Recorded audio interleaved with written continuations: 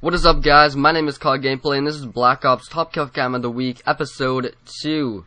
Today we have Kush 40-ounce Rider playing some Search and Destroy on firing range. He's up 3-0. The other team's trash talking, and he will shut them up with this awesome Top Kill Cam. Let's see him. 360 topspin, 90 degrees correction, through the window, through the trees, across firing range, and avenges his teammate who just died, kills the ghost user. Thank you to Kush 40-ounce Rider for submitting this clip. His channel link will be in the description.